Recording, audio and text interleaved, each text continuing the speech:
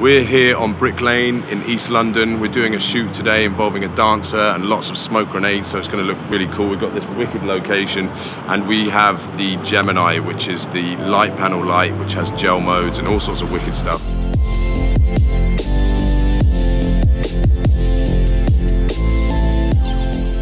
So it got a little bit smoky inside after the first shot, so we've headed out now to make the most of this beautiful location out here on the rooftop.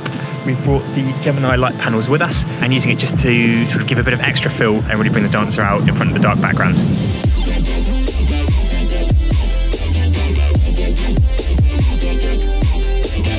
We've got these big new Cine batteries from Anton Bauer, which are a lifesaver as there's no power outlets anywhere here, so just making sure we can use the light panels anywhere we want.